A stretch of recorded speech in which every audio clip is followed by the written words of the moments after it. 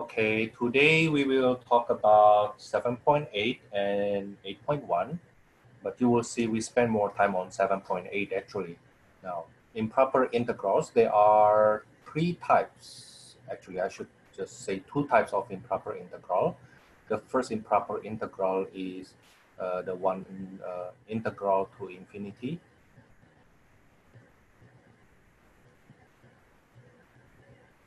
And then the second one, integral with singularity.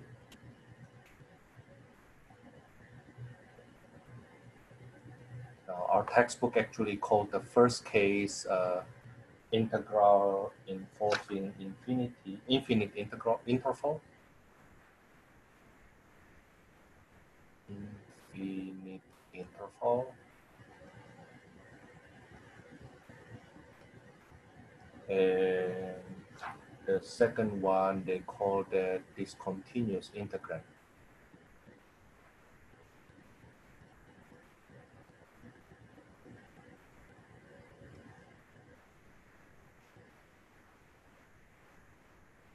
Okay, now then the third topic we will talk about in this section is comparison theorem.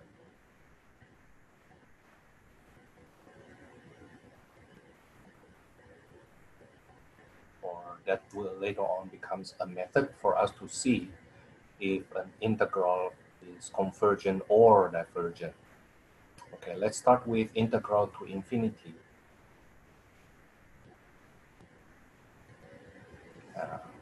Why when I draw a line here, it looks ugly? That's a cheating way. Okay, the first one, integral to infinity.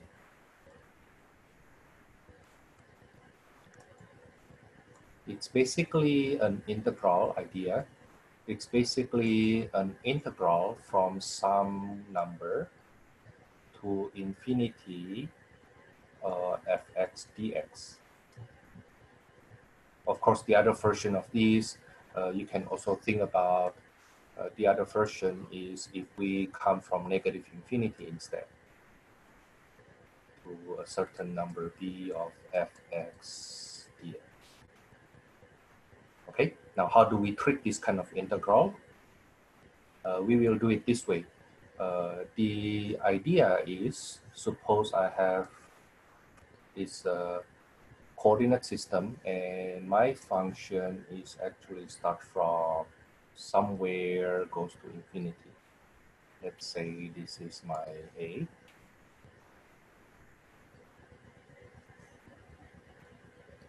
And I need to find the area from under the curve from x equals to A all the way to infinity. Now, the way we compute this will be done as the following. We will see it as equals to the area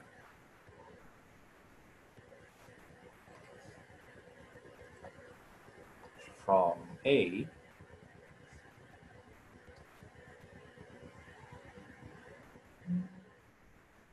to T.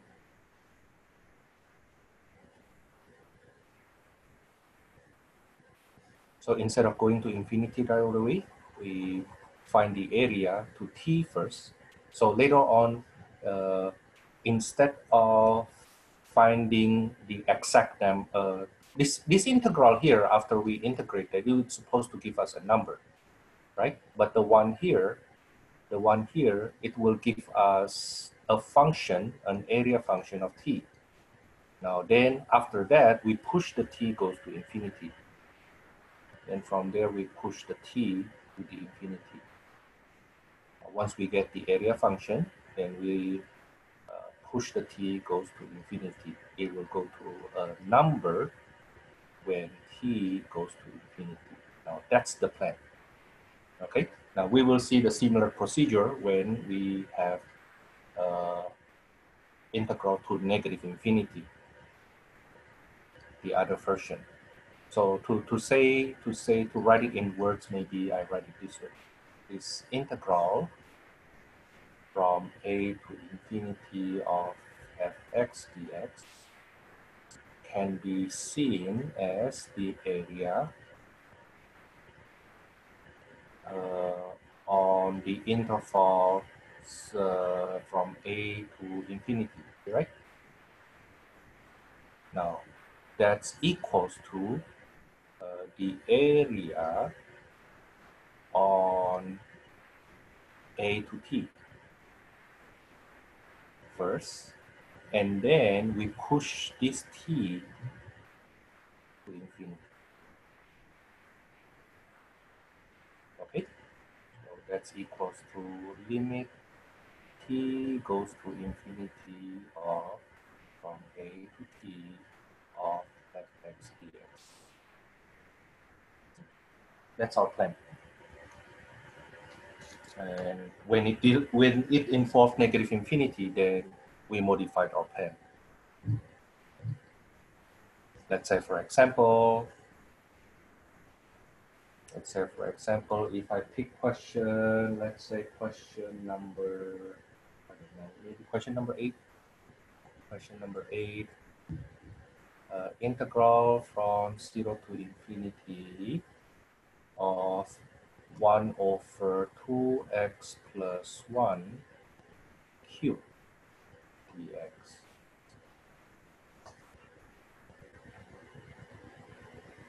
Now then I will say, oh, this is equals to limit t goes to infinity of from 0 to t. Okay, so I find the area up to t, and later on I will bring that area function to infinity as t goes to infinity.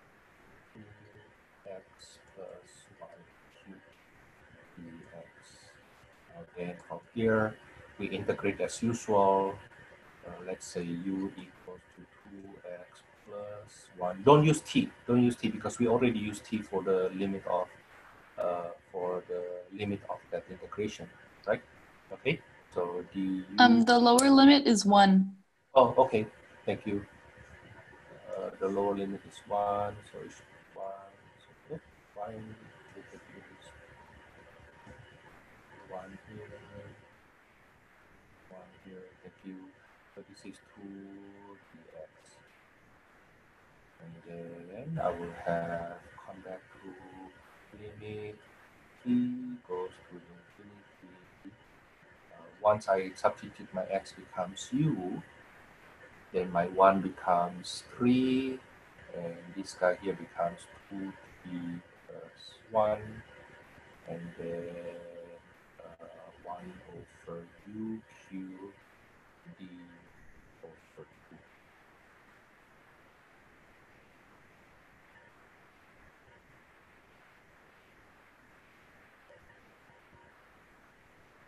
Okay, now let me go on a bit further. Professor, I can't really hear you very well. I don't know if it's just me, but I can't really hear you. Sorry. Let me change my position. Can you hear me better now? Yeah, I can hear you now. Thank you. Okay, now then, let's see. So I will integrate that. That's 1/2 times -1/2 1 over u squared from 3 to 2t plus 1. Do I integrate it correctly? Anyway, then that's equals to, let me put here, limit t goes to infinity of -1/4 to 1 over 2t plus 1 squared minus 1/9. This is equal to -1/4 of, and I plug in t goes to infinity at the bottom, then this part here will become 1. When t goes to infinity.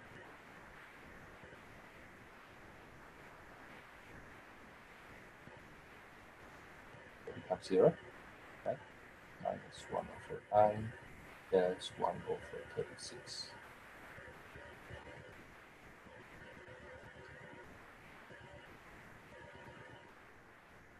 Okay, that's for number 8. So you see what happened is this. What happened is this. Once we rewrite that as limit, we actually just work on the integral until very end. But of course, I still need you to write the limit in front of the term. Okay, you still need to write the limit in front of that. That's a requirement. But we know that we don't worry that until much later. Now, the reason we use limit here, especially because you will see some cases later on in which we cannot just apply the infinity right away. Here, actually, if I try to abuse the integration, I can just omit this and just integrate it right away. And I will get incorrectly. I mean, I will get, oh, this is negative 1/4. 1 over 2t plus 1. Actually, no. Give me a second.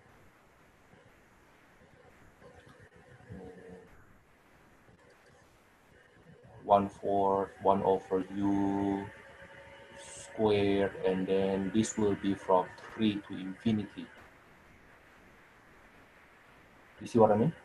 If I don't use limits, and we happens to have the same answer, but that could be not the case in other situation. Okay, that's why we need to use the limit. Still use the limit. Let's see if I can find such question. And at the same time, let me deal with the one involving negative infinity. Let's say the easy one, number 10.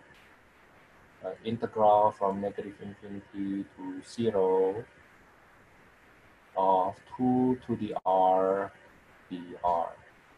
Then notice that this is from negative infinity to 0. Now I changed that in negative infinity up to t. And then I push the t goes to negative infinity. Okay, I hope you see that we don't really worry about that 0 though. We don't really worry about that 0. I can change that 0 to any other number and we are still fine. Yeah. The issue is what happened when t goes to negative infinity. But can you integrate this yourself? Long time no see. Limit t goes to negative infinity of 1 over ln 2 to the r from t to 0. Let me pull that 1 over ln 2.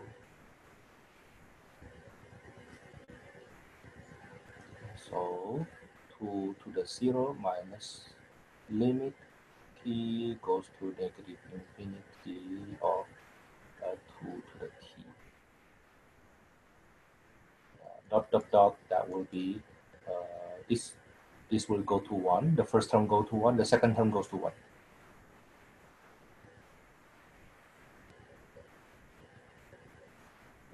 The second term will go to 0.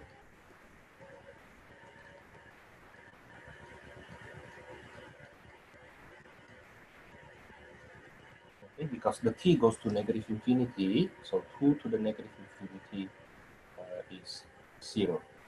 Remember, somewhere in the past, I think in chapter 6, we talk a lot about exponential function. So you still have to remember that though. The graph of 2 to the x, right? The graph of 2 to the x, that's an increasing function, right? This is y equals to 2 to the x. Now, then what happens if I go very far to the left instead? Then the value will get very close to 0. Okay, so that's for number 10.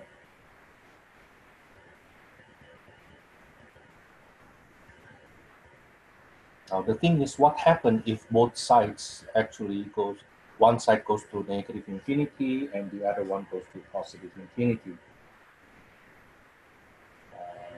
Let's say, for example,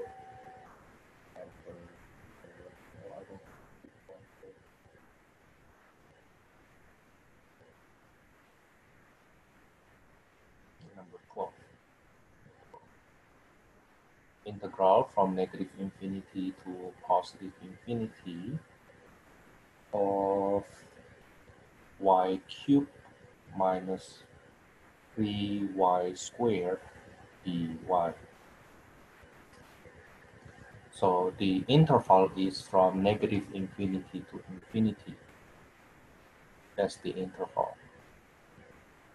What you can do, what we will do is we'll find a number in between those negative infinity to infinity, any number actually. Usually in this situation we choose 0. Okay, but you can actually repeat again. Just always do like anytime it's from negative infinity to infinity, you should pretty much always choose 0. Not always. You can. That's what we usually do. But you can choose, let's say, -2 or +5. Basically, then I will break this integral into two integrals. Negative infinity to 0, or if you choose 5, negative infinity to 5.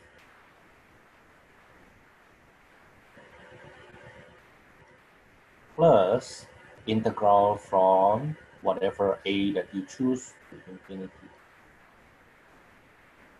Basically, the idea is now we have two infinity to deal with, one on the left, one on the right. By splitting them up, we deal with them one by one. So what happened here, for example, this is a limit t goes to negative infinity of t to 0 of y cubed minus 3y squared dy, plus limit, I need to use another variable. Let me use maybe phi. I don't want to use s because it looks like 5. So phi to infinity of integral from 0 to phi of y cubed minus 3y squared dy. And then we go on. You will see that if one of them goes to infinity or negative infinity, like this one, I believe this guy will go to negative infinity, right? This guy will go to negative infinity. Like if you integrate this, and then you take the limit t goes to negative infinity, I think that will be negative infinity. So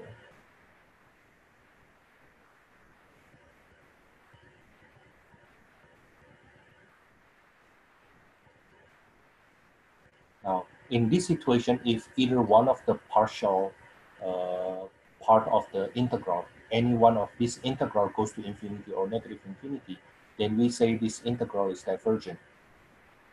This original integral is divergent. Would you say that the limit does not exist, or would you just say it's divergent? If the limit does not exist, if the limit does not exist, then the integral is divergent. So so you actually ask two different things and somehow mix them together. But that's a good question though. No. Okay, so when I integrate these, I will get 1/4 y cubed minus, I'm sorry, y to the 4th, and then y cubed from 0 to t. And I will end up with 0 minus infinity. Is that right? Okay, now because part of this, if we have the sum of two integrals and one of them goes to infinity, if one of them goes to infinity, negative infinity, then the integral is called to be divergent. So if limit of the integral does not exist, in this case goes to infinity or negative infinity, then the integral itself And the integral itself involving infinity is called convergent.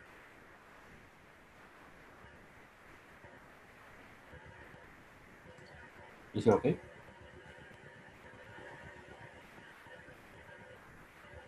Now, the word convergent itself means it actually goes to a number, a finite number.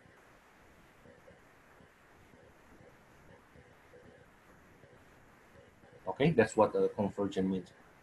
We say that an expression is convergent if the limit exists. Okay. Okay. So let me continue here. Then we say this will then be divergent.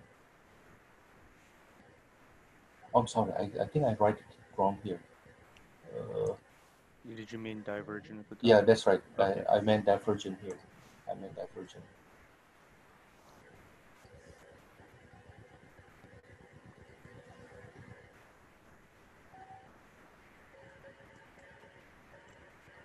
Okay. So, Professor, really quick. So, if the limit of the integral goes to negative infinity or infinity, it's considered divergent, and that means that it's not going toward a specific value.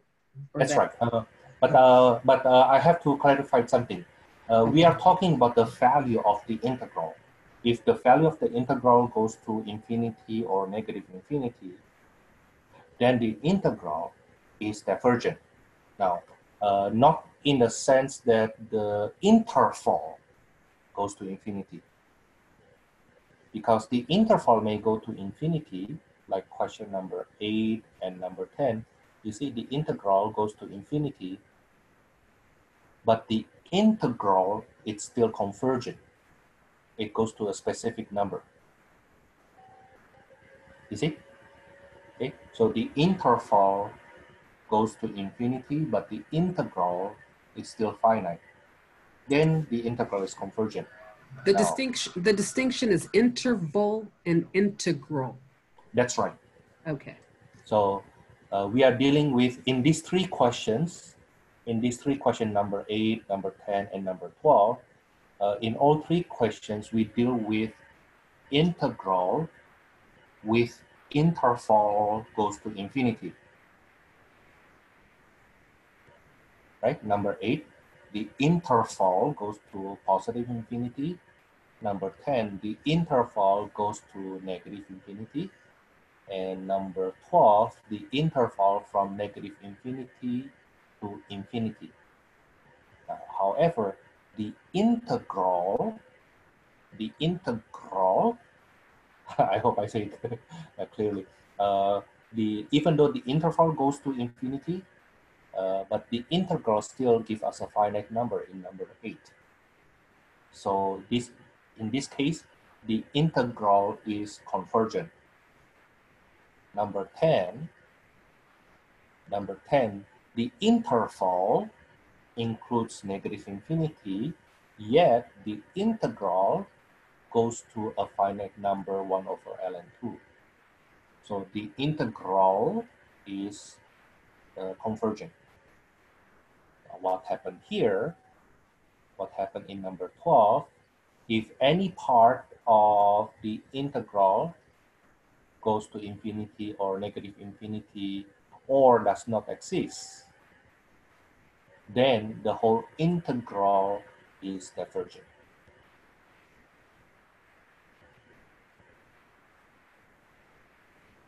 Okay, now let me ask you to do one problem from the book. Let's see which question is good. Something that makes you think a bit. Maybe number 20. Number 20, integral from 2 to infinity of y e to the negative 3y dy. Okay, let me ask you to try working on this problem. I think I can give you, how many minutes do you think you can do it? Integration takes 1 minute with the limit dividing, let's say 4 minutes. Okay, let me give you 4 minutes to do this.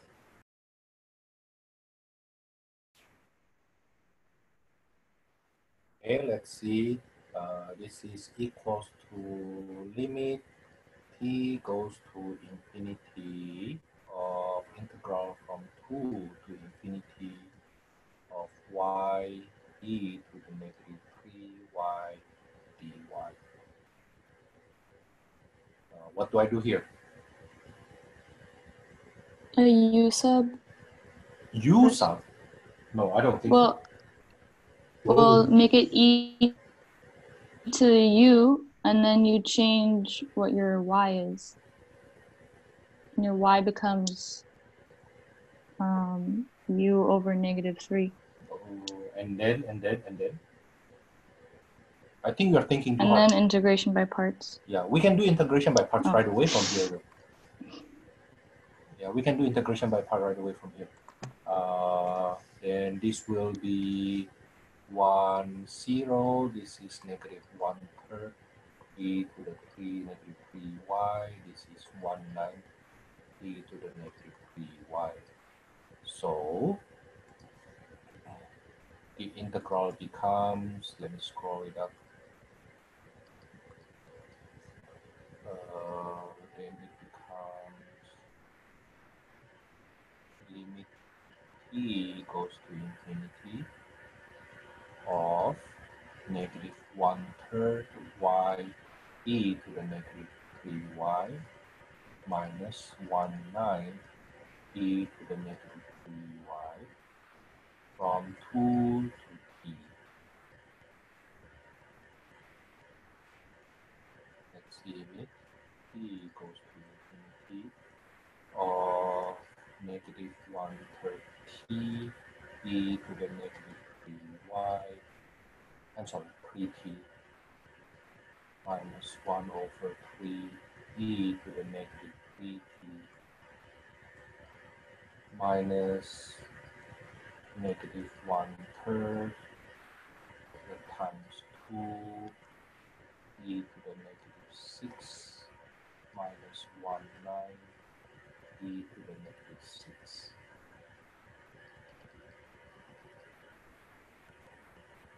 I think I can factor the 1/3 out for the first one. It's negative 1/3 limit t goes to infinity of t e to the negative 3t plus e to the negative 3t minus e to the negative 6 times, what's that? Negative 7 over 9. Okay, little algebra there. Okay, little algebra there. So the part here will be plus 7 over 9 e to the 6. Now the thing is, how about this part here? This is negative 1/3. Notice that if I plug in infinity here, it goes through infinity for the t part. Let me put it down. So this guy here will go to infinity, while this guy will go to 0. You see that? So we cannot tell right away if it goes to infinity or goes to 0, right? Okay, so what I will do is, I do limit t goes to infinity of t over e to the 3t, and my plan is later on I do L'Hopital. Is it okay? While the second term inside of that limit, this part here will become what?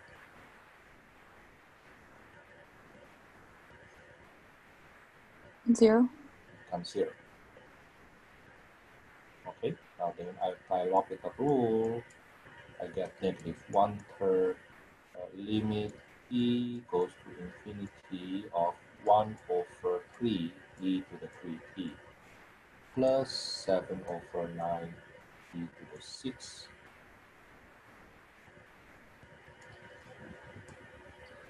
And what will this part be?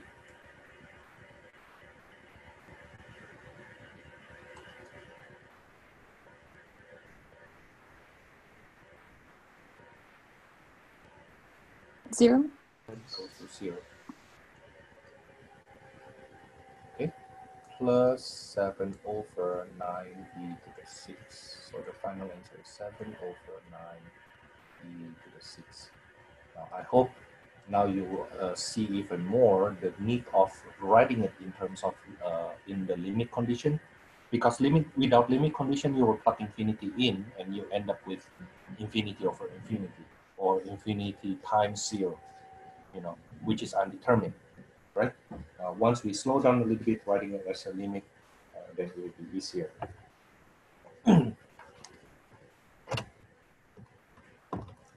Let's go on further. The second case. The second case, integral with singularity.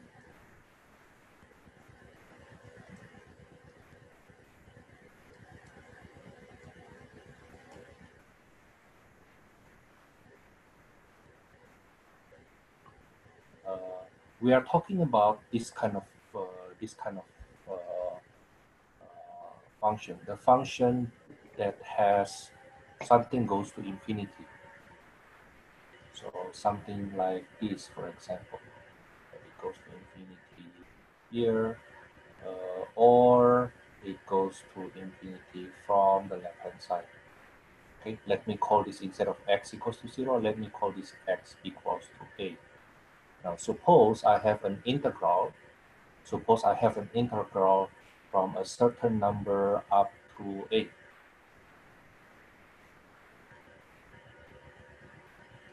Let's say that's the interval of the integration.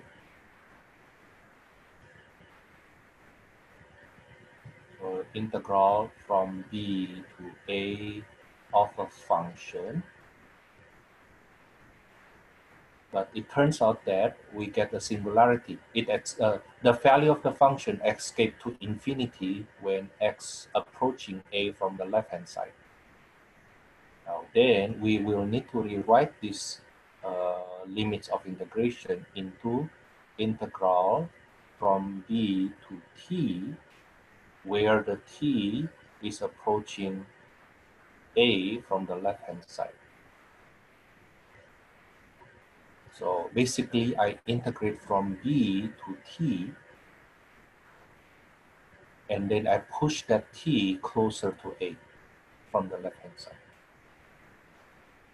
Okay, so to find that area, I basically find the area here.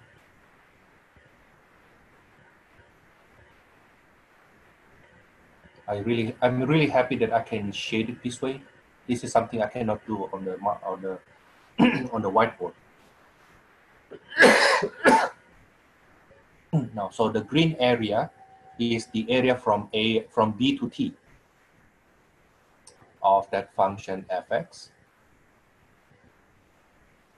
And then I push the boundary t, I push this boundary t here, I push this boundary t here, gets closer to a. Now, I get closer to a from the left-hand side because the a is on the right end of the integral. So the interval is the right end point of that interval. Okay, so if I write it down, the concept that if I want to find the area or under, maybe I should say on, the area on that interval from b to a, and we have singularity at a.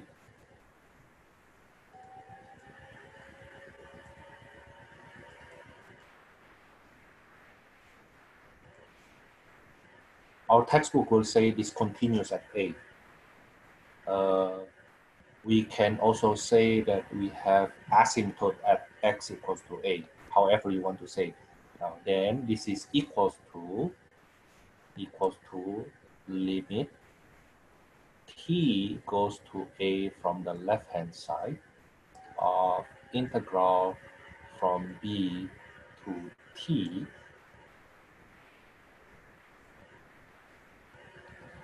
of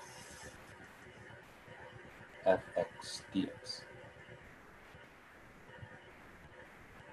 Okay, so this area here is the same to the area on from B to T,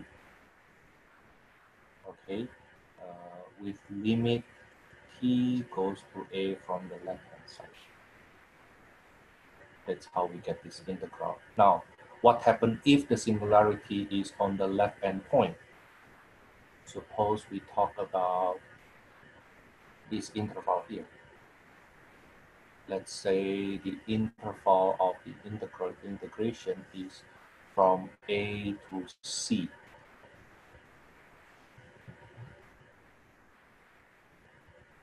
So the way we do it, we will get the integral from T to C. We get this integral first.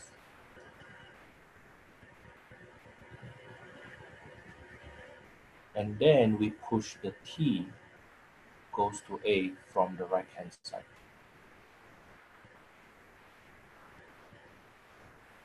Okay, so let me write it down here. If suppose I have integral, let me use black color. So integral from A to C of fx dx, and we have singularity at A, then I will replace that A by T.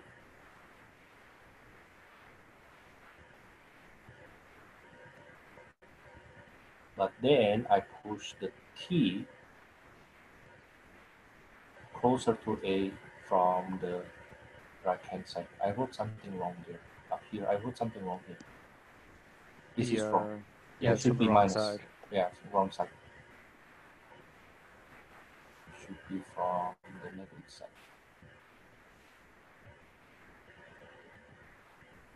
From the left hand side. Okay, now that's the concept. That's the concept. So for us to do such integral that involves singularity, we have discontinuity. You need to observe first where the discontinuity happens. Let's say, for example, number 28. Integral from 2 to 3 of 1 over square root of 3 minus x dx.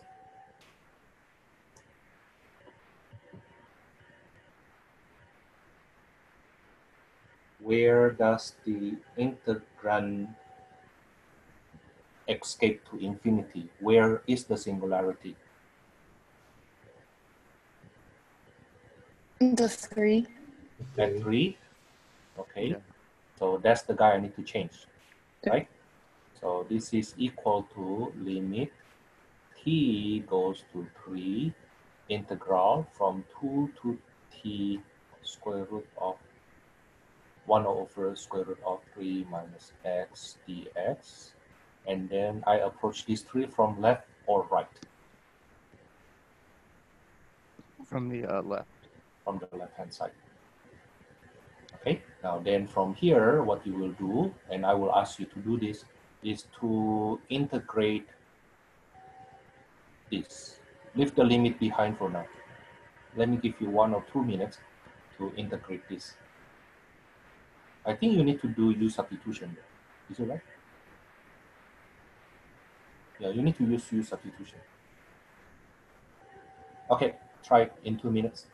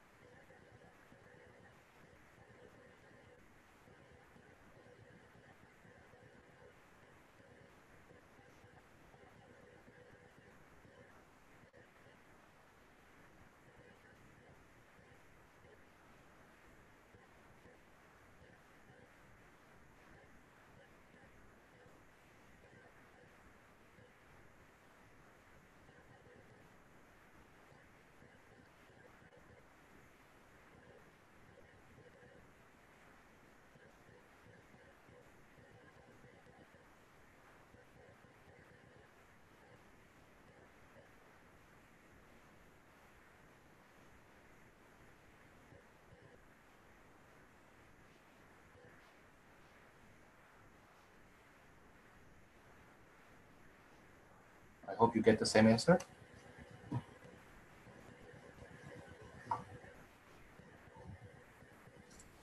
Well, yeah, I came out with 2. Yeah, I got 2 also. Okay, good. Can Now let's confirm. see a slightly more complicated question.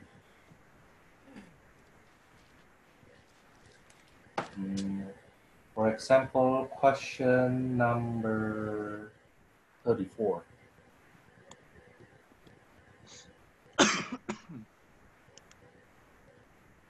Question number 34, integral from 0 to 5 w over w minus 2 dw. Now, the problem here is the following. So if we look at the interval from 0 to 5, where is the singularity? Be a 2. The singularity happens at 2. So I need to break this interval into 2 parts, from 0 to 2, but not including 2, and then 2 to 5. Okay, so this is integral from 0 to 2 of w minus 2 dw plus integral from 2 to 5 w over w minus 2 dw.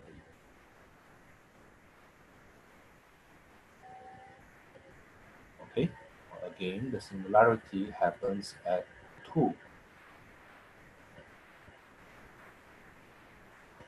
Now then, the first integral, I will rewrite that as integral from 0 to t, where the t goes to 2 from the left-hand side.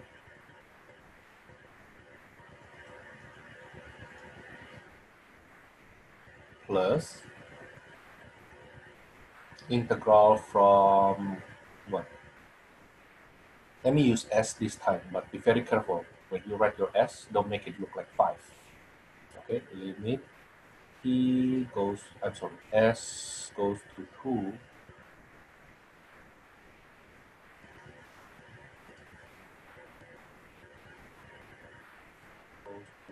from the right hand side of w over w minus 2 dw. Okay, let me ask you to work on this.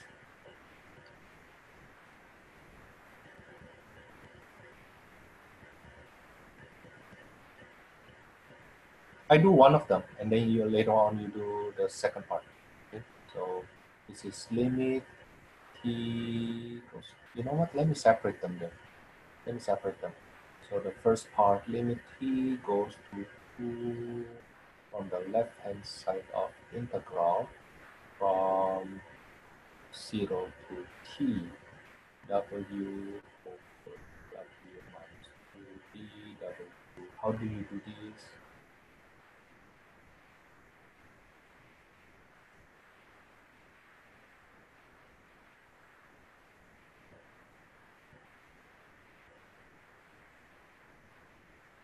Notice that they are actually improper fraction.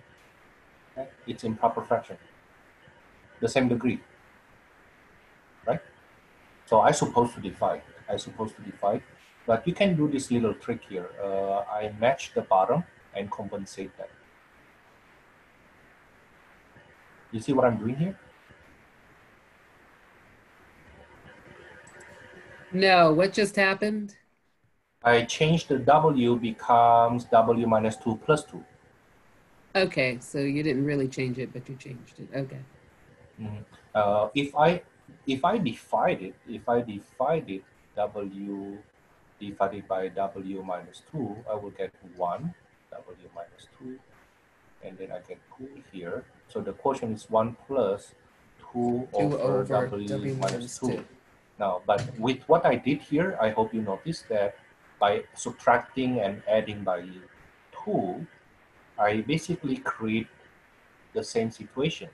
Because this guy now, let me use another color instead.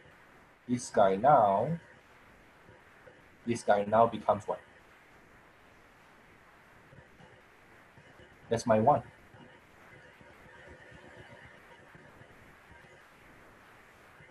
That's my 1.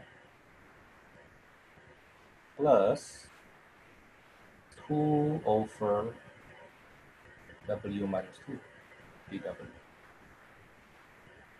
You see what I mean?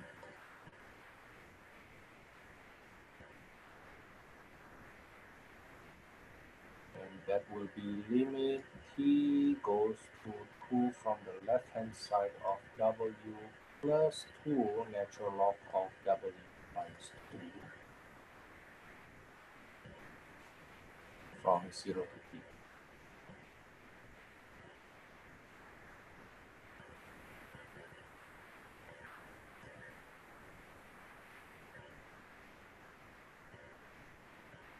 This will be limit t goes to 2 from the left hand side of t plus 2 natural log of W, I'm sorry, t minus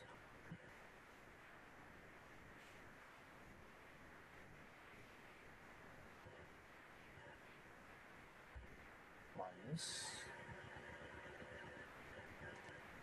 0 plus 2 natural log of absolute of negative 2.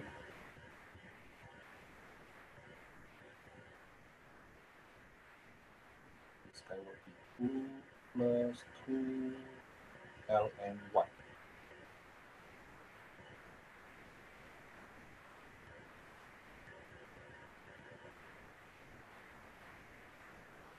Ln 0 But ln of 0? No. Is what?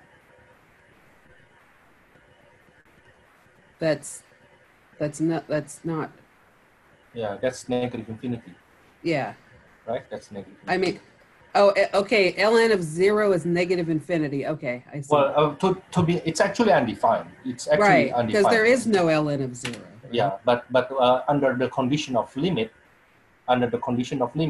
this will be ln going to very close to 0 from the positive side. Okay. And that's why I say infinity here. Okay. Now, Okay. then, now because part of this big integral, let me go on. This is blah blah blah blah blah blah. Then we call this divergent.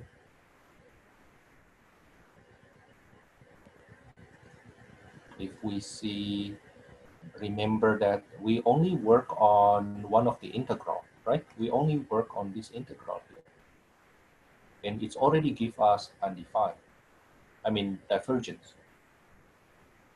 Okay, if part of that integral is divergent, then the whole part must be divergent too. Okay, then therefore, if I go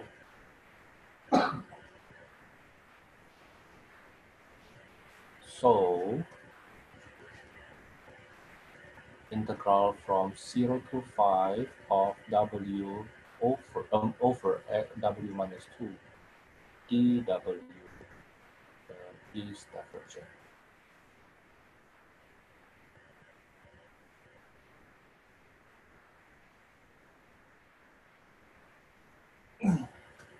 Everybody okay with this? So even if we had done the other part, since there was the 2 is there, that other part would have come back divergent too, right? I expect that's the case also. Yeah. So just because, But- like, so there won't ever be a time when you do one part and you go through it and it works out, and then you have to go do the other part and it comes out divergent. You don't need to, because once we have one part is divergent, then the sum must be divergent. The question is not what is this integral. Mm-hmm. The question is this, the one I put kind of like clouded, right? The question is this one here. But we know that this will be divergent because part of that integral is already divergent. Okay. Okay. Now the thing is what happened if I compute this and I get the finite number, then I have to still compute this one. Yeah, that's more of what I was asking. So Uh-huh. sometimes, you might get a finite number and then you have to do the other one. And Uh-huh. then it comes Uh-huh. back divergent. Yeah. So you kind of just, Yeah. Once one of them divergent, you can stop. But if one of them gives you finite, then you still need to work on the other one. Okay. Now, why I chose this problem? Seems like this problem is hard, huh? Okay. Now let's do it easy way. And I hope you will see that when you try to do it easy way, you will get it wrong. Wrong way.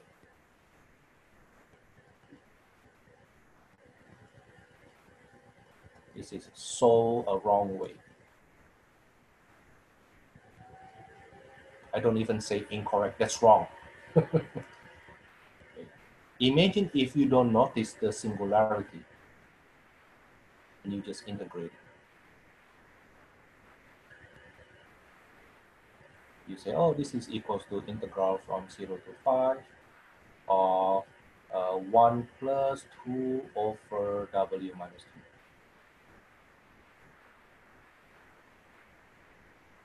2. And then you will get this is equals to w plus 2 ln of w minus 2 from 0 to 5. Then you will get 5 plus 2 ln 3 minus 0 plus 2 ln 2.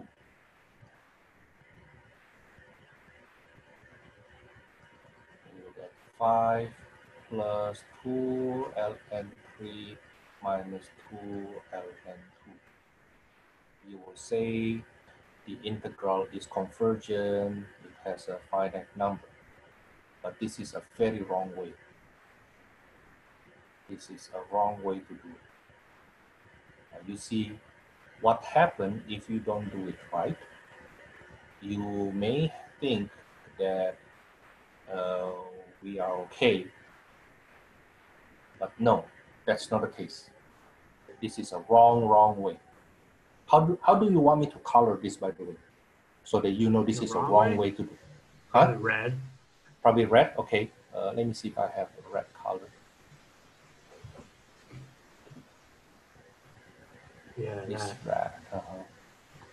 Okay. It's a wrong way. Wrong way. Wrong way. Don't do this.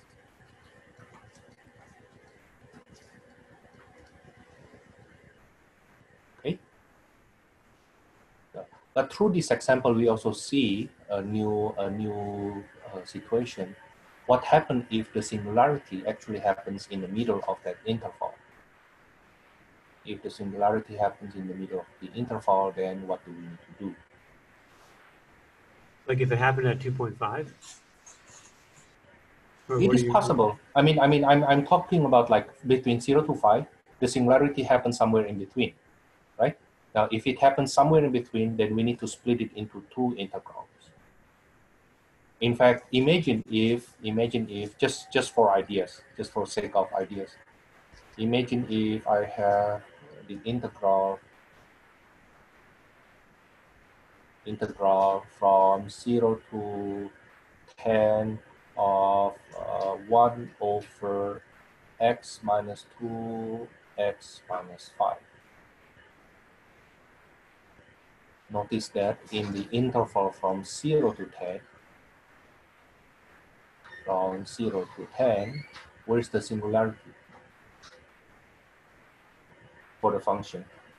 There's two of them, And those are 2 and 5. at 2, 2 and 5. Yeah, 2 and 5.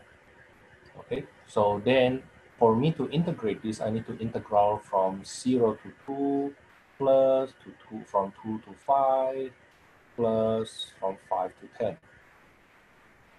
And the nasty part is because this guy here has two singularities, then I need to break it up even further. That's integral from 2 to 3 plus integral from 3 to 5. see?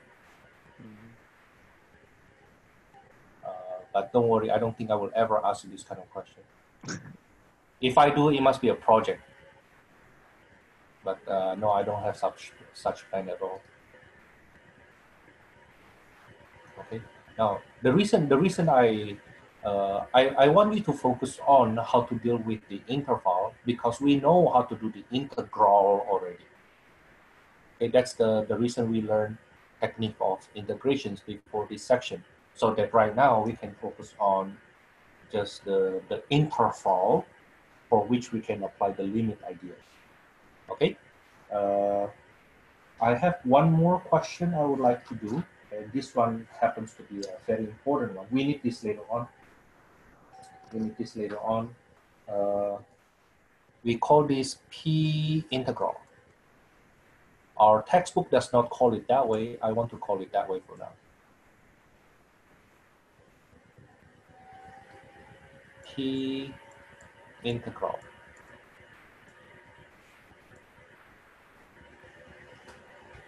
Now this P integral from 1 to infinity.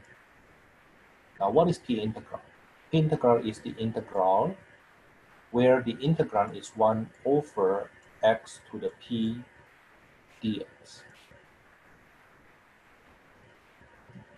And the limits of integration is from 1 to infinity.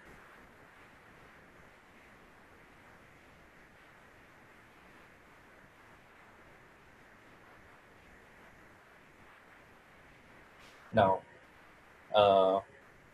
the thing is, we will have 3 cases here.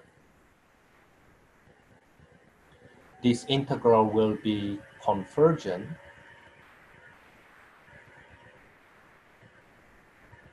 when p is greater than 1. It has to be strictly greater than 1. And it will be divergent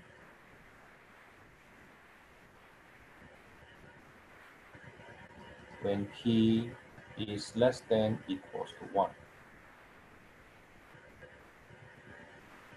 Now we will use this a lot later on, so please memorize. Maybe I write it down using this color here.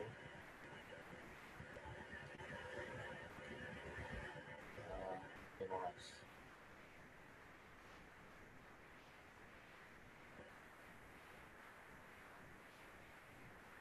We use this a lot. Okay, now I want to prove this now. I want to prove this.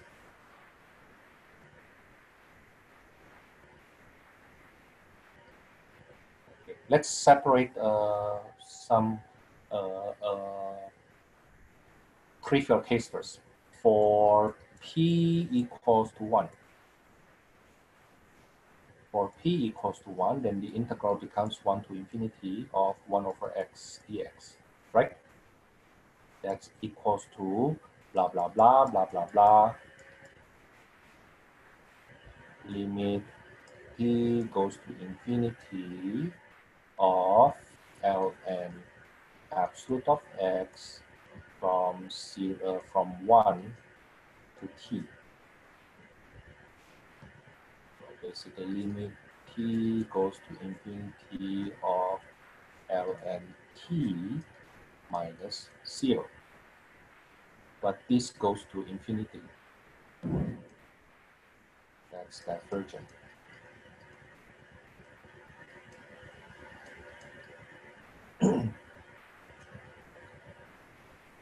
Now what happened when p greater than 1?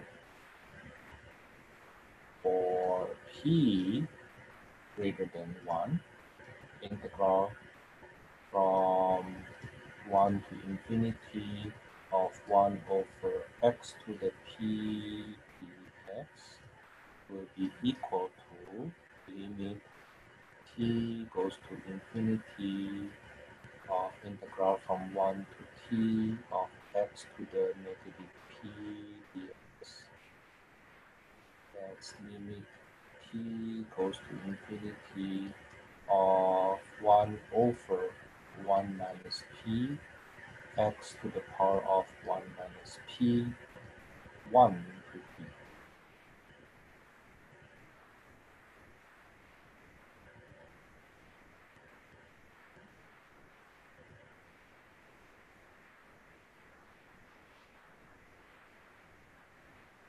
And that's equal to limit p goes to infinity of 1 over 1 minus p t to the 1 minus p minus 1. So far, is it okay? Yeah. Mhm. Now, the thing is, p is greater than 1. If p is greater than 1, what happened to 1 minus p? Positive or negative? Negative. Negative. That would be negative. Okay, so then what happened is this guy here is negative, yet the t goes to infinity. So what is, so basically it becomes, maybe I write it this way so that it becomes better seen. So that's 1 over 1 minus p times 1 over t to something positive value. Right? If I bring it down, it becomes positive. Right? It's supposed to be p minus 1. Maybe I change it back to p minus 1.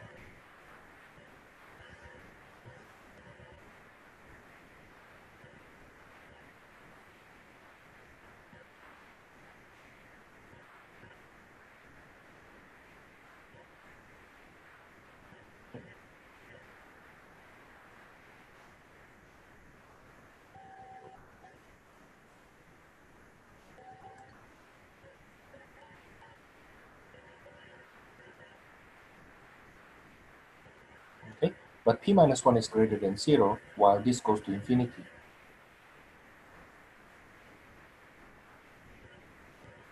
So that will be 0 here. This will be 0. This is 1 over p minus 1. Therefore, the integral is convergent.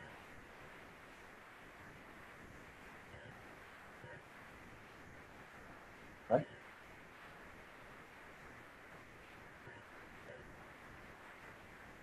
Now, that answers the first condition. If the exponent of x to the p on the denominator is greater than 1, it will be convergent. Okay, actually you can say that's 1 over p minus 1, but my goal is this. The issue is not with this one. I can change this number 1 here into something else like 2 or 3 or 4 or 5. You know, you see what I mean? Okay, our problem is when it goes to infinity, does it becomes convergent or not? The answer is yes, if p is greater than 1. Okay, now what happens if the p is less than 1?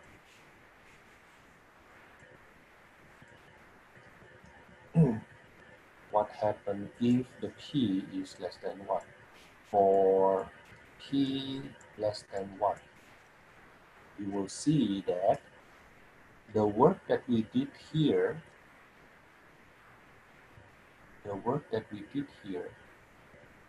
actually all the same later on. Let me copy that.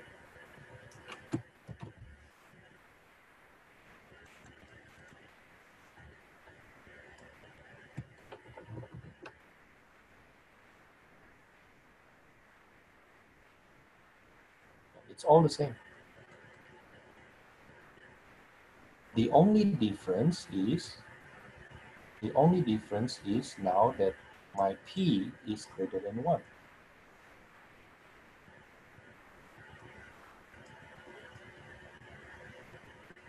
I'm sorry, p is less than 1. My bad. My p is less than 1.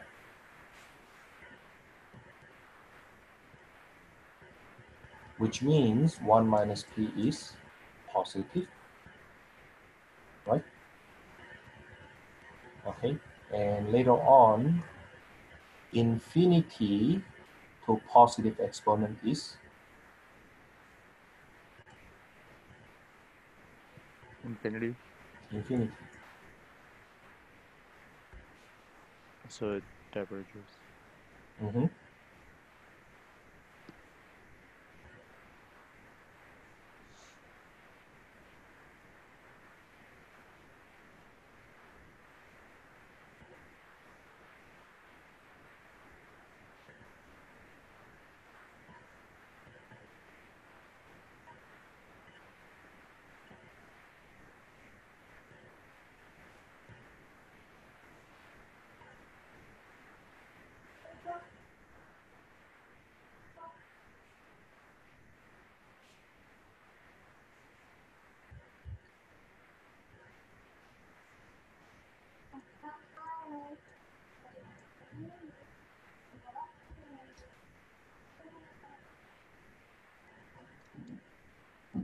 Okay. Now I will stop here.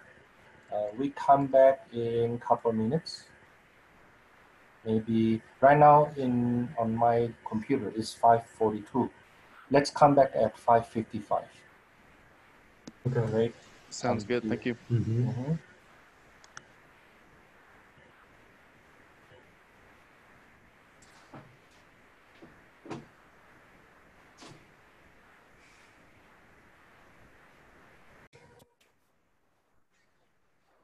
Okay, let's start again. We're still on 7.8. The third part of this section is on comparison theorem.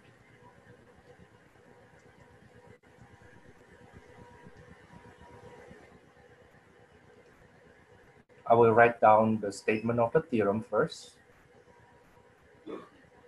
and then I give you the illustration to help us later on. Okay, the statement of the theorem is as the following. Let fx and gx be continuous functions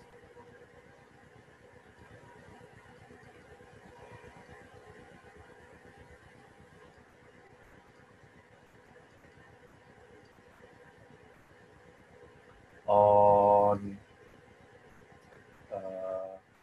interval a to infinity.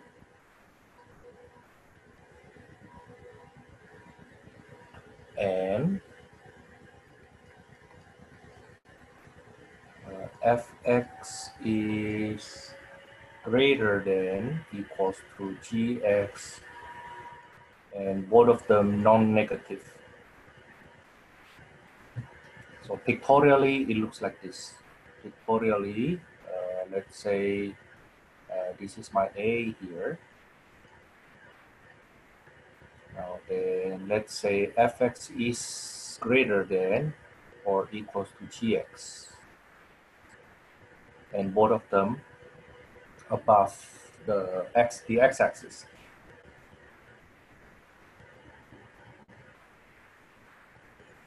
Now, this theorem consists of two parts. First one, part A, if integral from a to infinity of fx dx is convergent.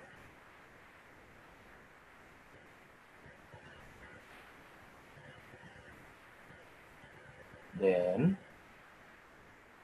integral from a to infinity of gx dx is also convergent.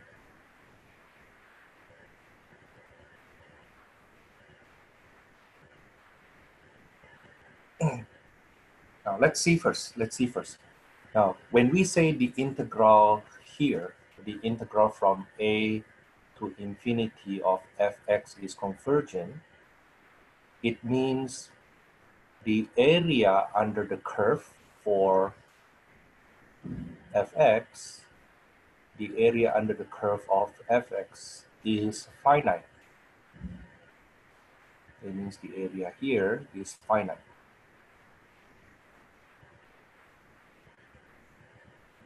Is that right? Now, but the function fx is greater than gx. That implies the area under gx must also be finite. It will not escape to infinity. You see what I mean?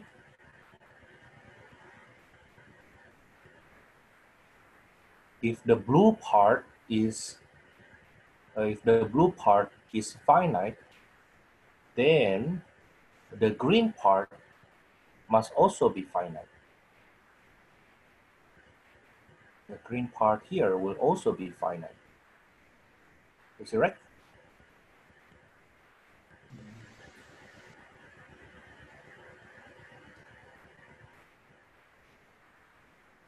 Now, on the other hand, the second part of this is, I need to go up a little bit so that you see the statement of the comparison theory.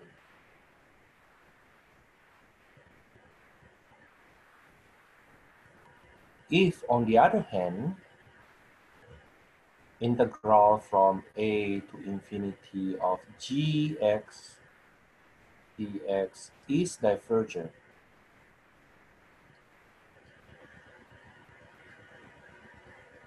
so the green part here is divergent. If the green part is divergent, then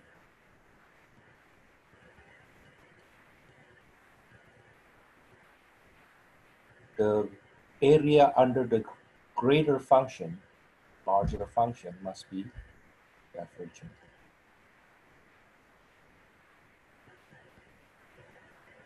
Actually, to help me with the notation, I should make it this way. So the area of under fx is actually the blue and the green part. The area under gx, just the green part. Okay, now, so if the area, the green part, the area for the green part is already infinity, if it is divergent, then of course the area for the green part and the blue part also divergent.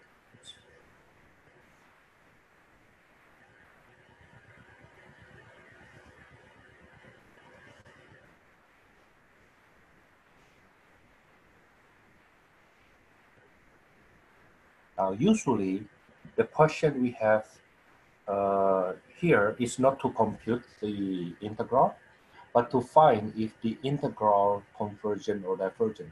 Is it finite or goes to infinity, or maybe go to negative infinity, or basically not convergent? Let's see, for example, suppose I do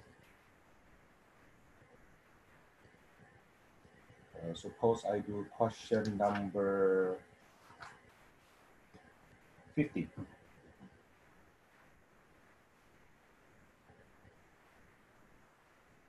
The integral from 1 to infinity of 2 plus e to the negative x over x dx. Now the question is not find the integral, but only to find if this is convergent or divergent. Now, do you think this function, the integrand, will bring us to convergent or divergent? And let's play with that integrand, 2 plus e to the negative x over x. You can see that this is 2 over x plus e to the negative x over x, is right?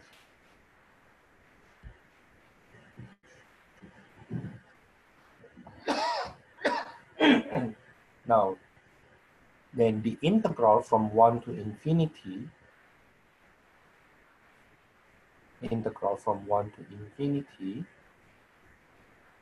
likewise here. Notice that this guy here is what?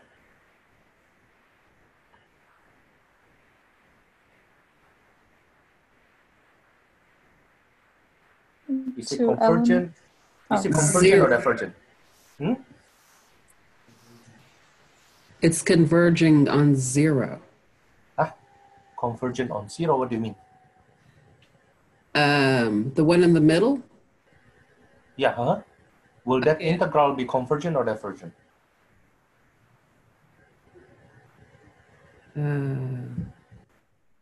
Huh. That I don't know. Sorry, I shouldn't have spoken up so quickly. It's okay, don't worry. Now, yes, the integrand when x goes to infinity, this integrand will go to 0. But no, I'm not talking about the integrand. I'm talking about the Okay. integral. Yeah, does the integral converge or diverges? diverge because And it's x to the first. that's right, because this is 2 times integral Because from 1 to infinity. oh, because Well, p equals 1. Is that what that's right. Okay. Because of the p integral. And Okay. this guy here is divergent, right? Okay. So part of this function here, I can bound it. This guy is greater equals to integral from 1 to infinity of 2 over x dx, right? Which is 2 times integral from 1 to infinity of 1 over x dx. Now this guy is divergent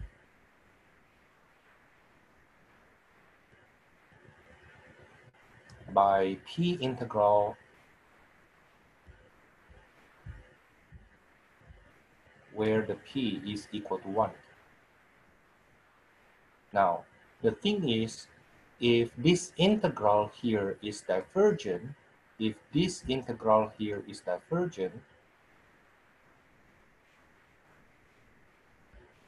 then the greater integral must also be divergent, because this guy consists of something else on the top of that green part.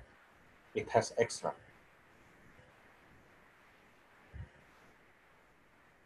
Okay? Is it greater than or equal to because it is divergent determined by the 1 over x?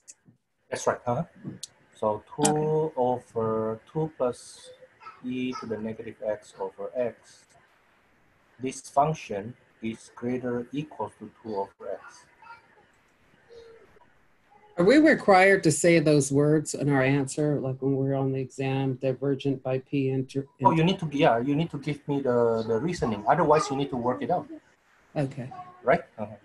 Yeah, that's why we prepared that p integral earlier, so that we can just quote it. Otherwise, we have to work it out.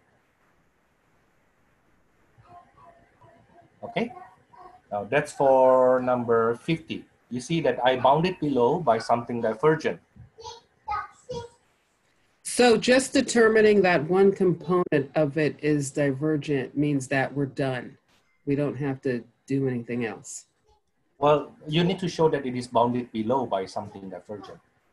Okay. Number 52, on the other hand, number 52, integral from 0 to infinity. Notice that they don't use 1, they use 0, okay, of arctangent of x over 2 plus e to the x dx.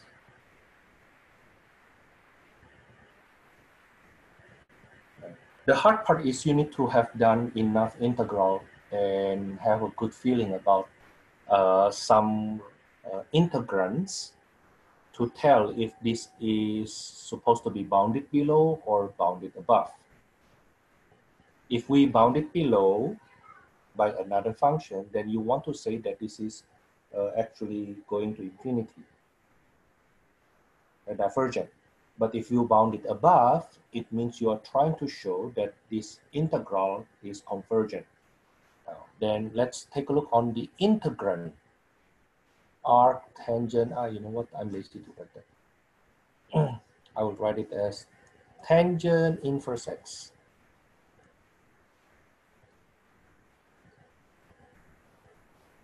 Tangent inverse x will be less than equals to pi over 2. Is that right? In fact, to say even further, I don't need the absolute sign.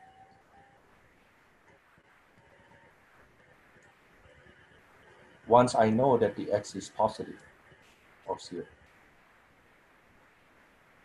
Okay, so then I can say tangent inverse x over 2 plus e to the x is less than equals to pi over 2 big over 2 plus e to the x.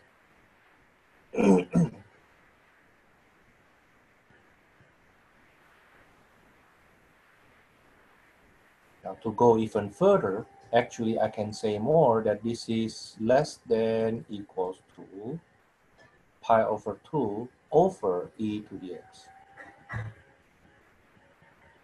See, if I divide by something larger, then the quotient will be smaller.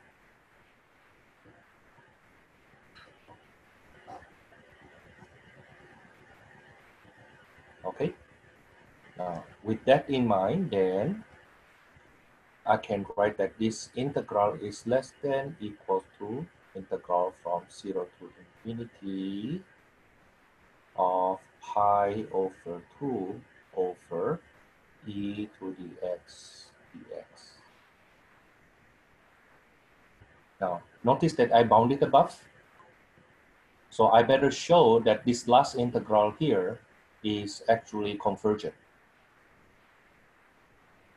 Okay, I will show that it is convergent. This is equals to a limit t goes to infinity of integral from 0 to t. Let me pull the pi over 2 out and e to the negative x dx here.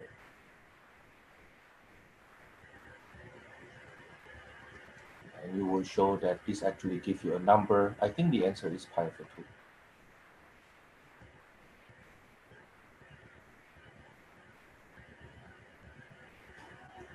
So basically, we are saying that integral from 0 to infinity of arc tangent of x over 2 plus e to the x dx is less than equals to pi over 2. Is that right? And therefore, it must be convergent.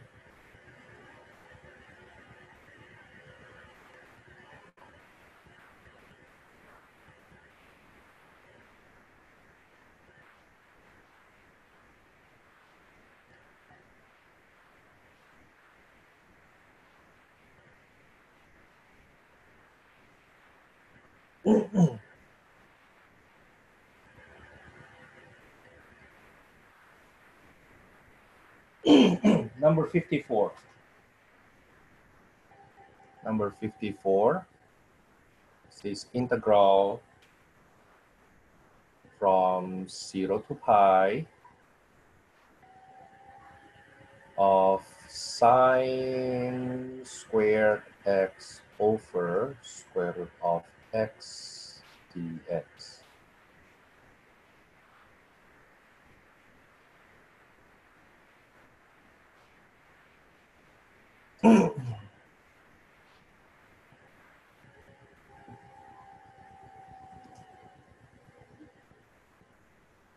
I wonder if this is convergent or divergent.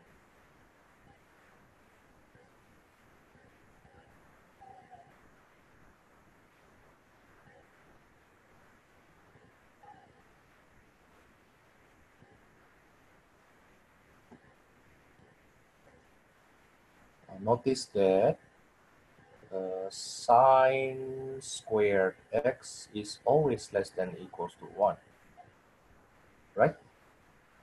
So sine squared x over square root of x will be less than equals to 1 over square root of x.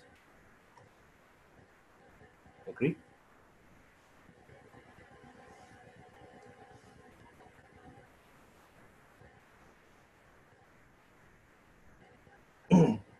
then this is equal to integral from 0 to pi, I'm sorry, less than equals to integral from 0 to pi of 1 over x to the negative 1/2 dx. And then you work it out further, you will see that because I bounded above, so I expect this last integral here to be convergent. So the original integral that we need to observe will also be convergent.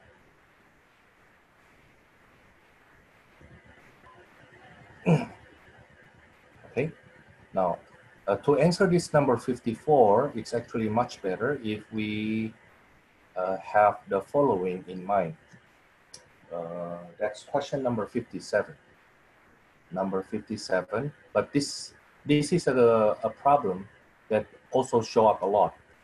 And the question is integral from 0 to 1 of 1 over x to the p dx.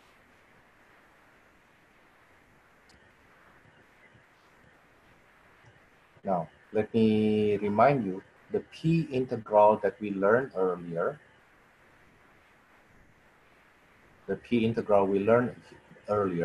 was on the interval 1 to infinity. Integral from 1 to infinity, 1 over x to the p dx equals to, it will be convergent if when p is greater than 1 and divergent when p is less than equals to 1. That's the p integral that we learned earlier. Okay, usually we just call that p integral. To be more precise, that's p integral on 1 to infinity.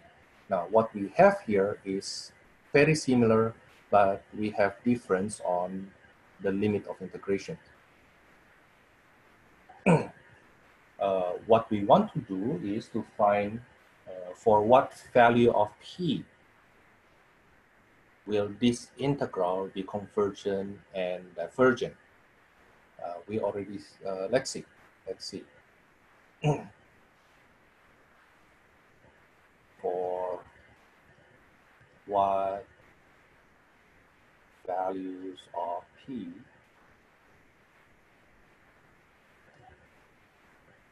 will the integral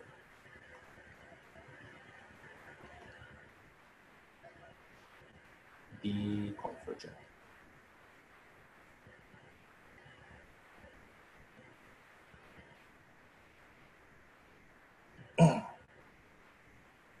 Let's work it out. I will treat the following first.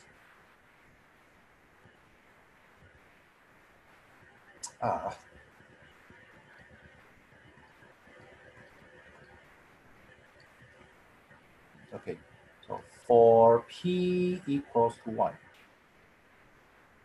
get integral from 0 to 1, 1 over x dx.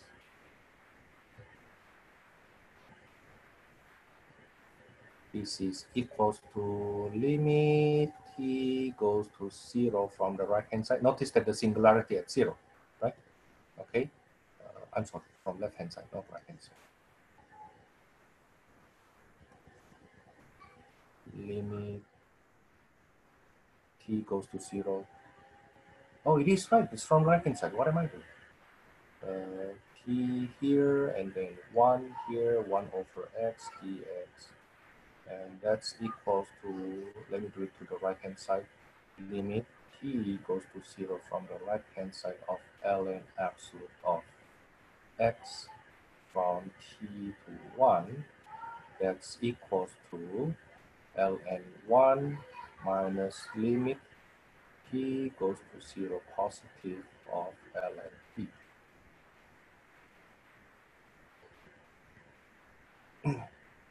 This is 0, but this goes to negative infinity.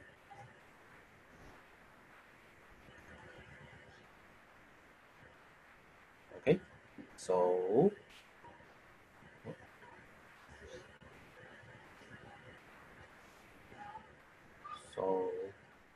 integral 0 to 1 of 1 over x dx is divergent.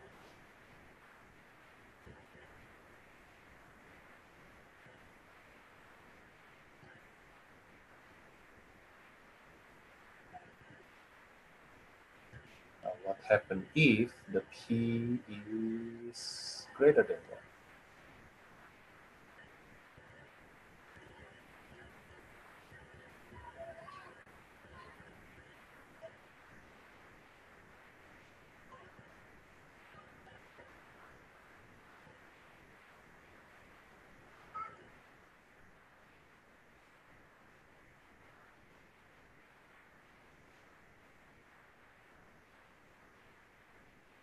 That's 1 over 1 minus p, x to the 1 minus p, but I have from p to 1.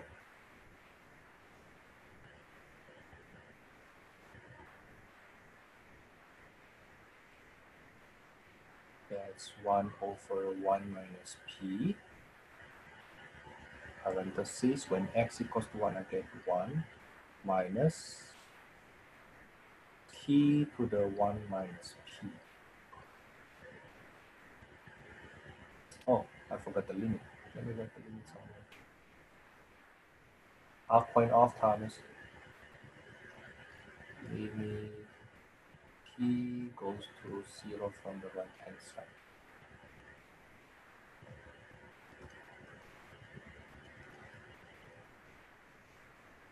No, but when t goes to 0, when this is go to 0, let me use another color so that you can see that. How about the exponent though? Notice that p is greater than 1. So what is 1 minus p? Positive or negative? Negative. Negative. That will be negative. Now what is 0 to the negative?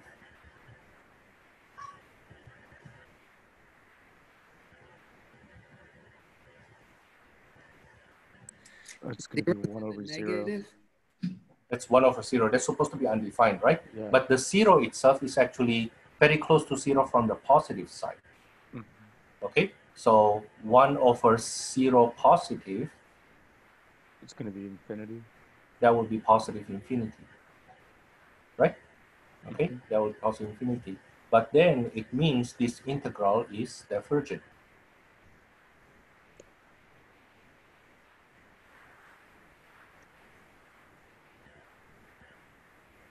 Okay, so when p is greater than 1, it's divergent instead. It's quite the opposite of when we have the interval from 1 to infinity. Interval from 1 to infinity, when the p is greater than 1, is convergent. What we have just now, when p is less than equals to 1, I mean greater equals to 1, when it is equals to 1 or greater than 1, it's divergent. Okay? You will see if we apply the similar idea for p less than 1. Let me lasso this.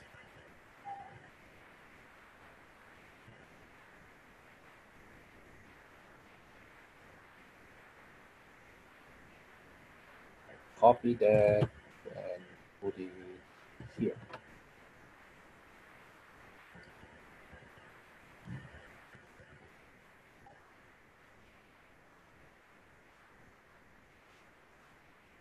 So you see, I actually have the similar situation, but this time my p is less than 1.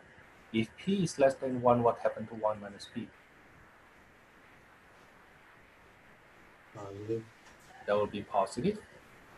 Okay, that will be positive. So I will get 1 over 1 minus p times 1 minus, now the t goes to 0, right?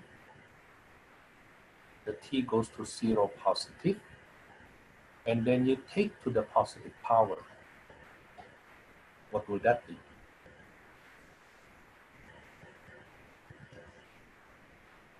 Is 0 to the positive power? It's going to remain 0.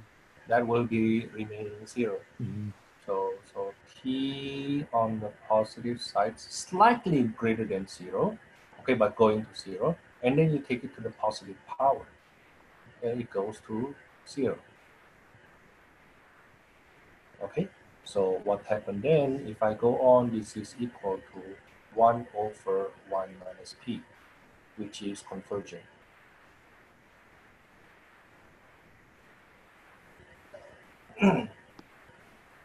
Now, so to summarize, the p integral on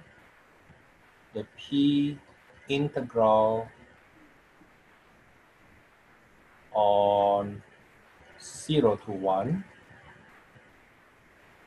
integral from 0 to 1 of 1 over x to the p dx is convergent when p is less than 1, divergent when p is greater or equals to 1. Now, I hope you remember that now we have two types of p integral. The one that our textbook mentioned, is this one here. This is what our textbook mentioned. Okay, that's the one our textbook mentioned.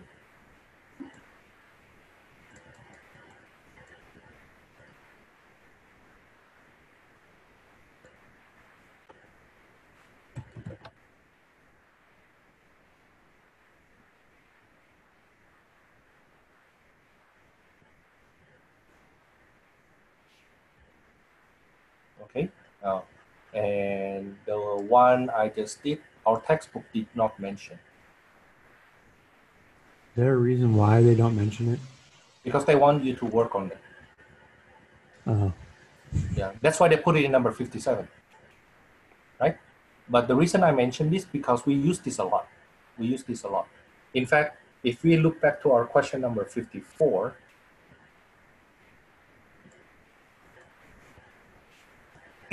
our question number 54 redone. We redo number 54. Integral from 0 to pi of sine squared x over square root of x dx. This is less than equal to integral from 0 to pi of 1 over square root of x dx. Is it right?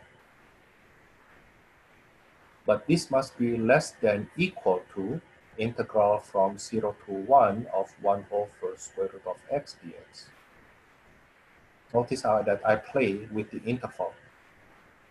The area from 0 to pi must be larger than the area from 0 to 1. Right? Mm-hmm. So if we take a look, let's say whatever, this is the graph here. Okay, this is 1, this is pi. Now, of course, the area from 0 to 1 must be smaller than the area from 0 to pi.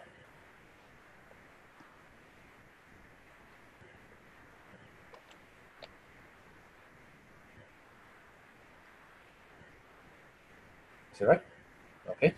But at the same time, then we know that this is convergent because p integral on, now when we deal with p integral on 0 to 1, we need to write that completely. For p is equals to 1/2, which is less than 1.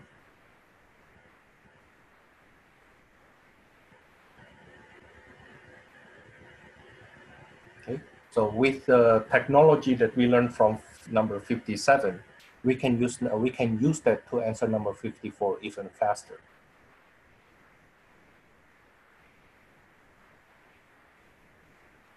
Okay, now let's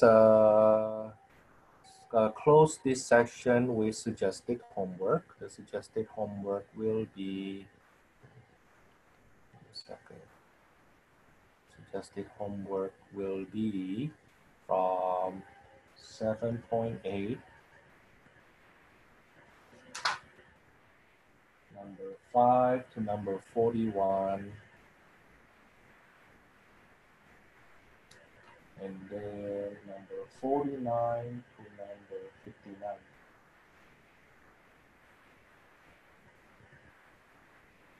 I think those are good enough.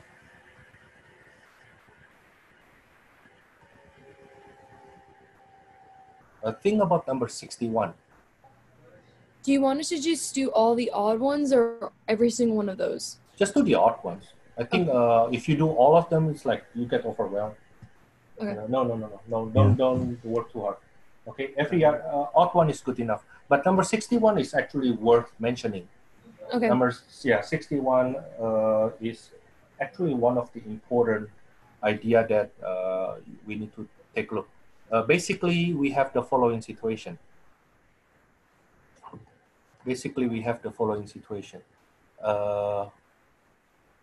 For example, we know that integral from 1 to infinity of 1 over x dx is, maybe I use 1 over x cubed dx. This is supposed to be divergent. Is it right? No, I'm sorry. No. Change that. Make it cube root instead.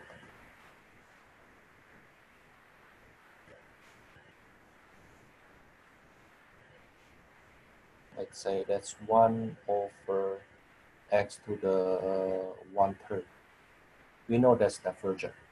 Okay, so what can you tell about integral from 0 to infinity of 1 over x to the 1/3 dx? If I enlarge the domain a little bit, it would still. yeah, that's right, it will still be divergent. Right? Because part of that is divergent, then if you enlarge the domain, it will still be divergent. Right? Now imagine if I go even further, negative infinity to infinity. What will this be? It will also be divergent. It will still be divergent. Okay. Now, number 61 tells us something that suppose if we do it incorrectly, we may end up getting 0. We may end up getting 0. Suppose, for example, if I do it incorrectly, the following, I need to write this down. Wrong way.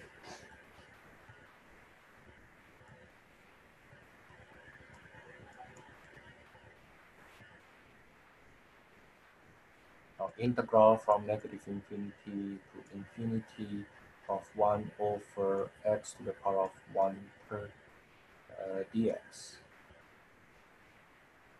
And somebody say, you know what? I want to make the t goes to negative infinity. That's t to 0, 1 over x to the 1/3 dx, plus limit t goes to negative to the positive infinity of 0 to t 1 over x to the 1/3 dx. Notice that I use the same t. Okay, and then I say, oh, you know what? If I replace if I do substitution or reverse the order of integration, whatsoever, let's say I say, you know what, x equals to negative y. So dx equals to negative dy. Okay, and then I substitute this one here. I get limit t goes to negative infinity, integral from zero, I'm sorry, from what?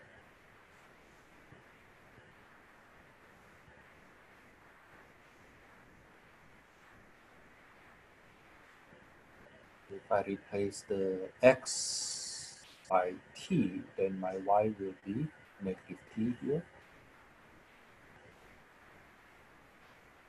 Okay, and this is 0. I get negative 1 over y to the 1/3 here times negative dy.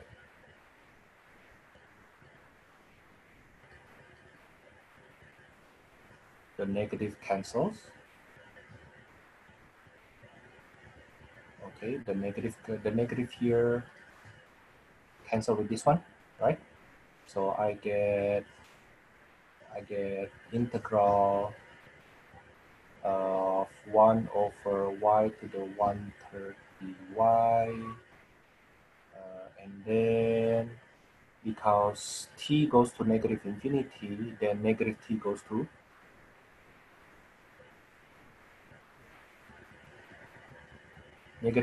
what?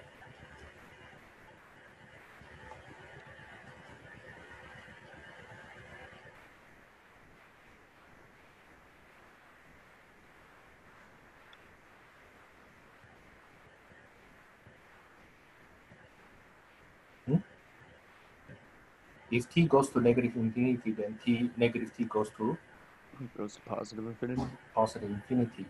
Now, then somebody may argue, oh, you know what?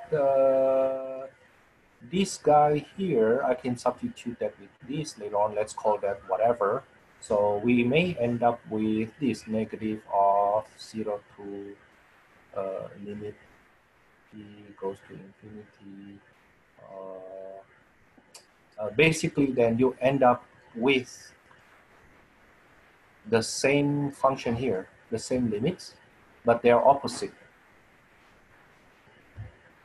One of them positive, one of them negative, and you call this is equals to 0. Now that's a wrong way to do it.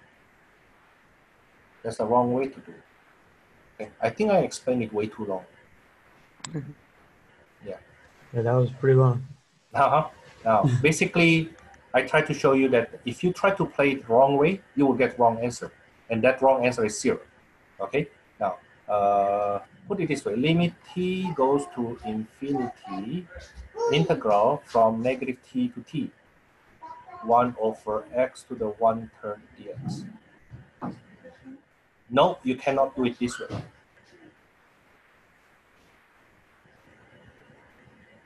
You cannot do it this way. Why?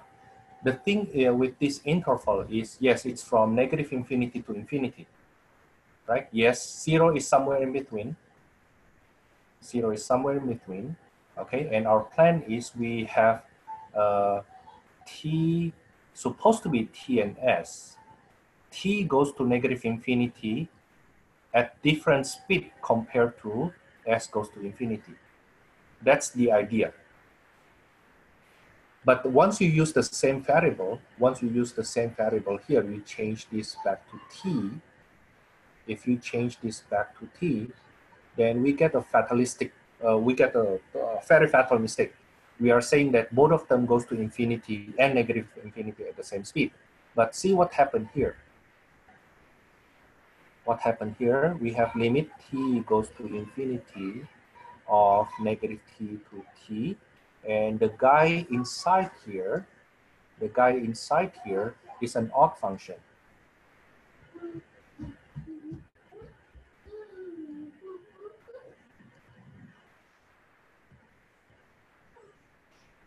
And we know from calculus 1 that if you have a symmetric interval and the integrand is odd, then the area is 0.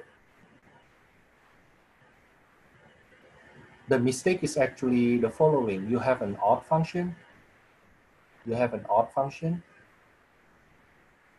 Okay, so when the t and negative t both goes to positive negative infinity at the same time, they always cancel. Imagine the following graph. Imagine the following graph. Don't go too far. I think the easiest graph we can get is is x. The graph of x.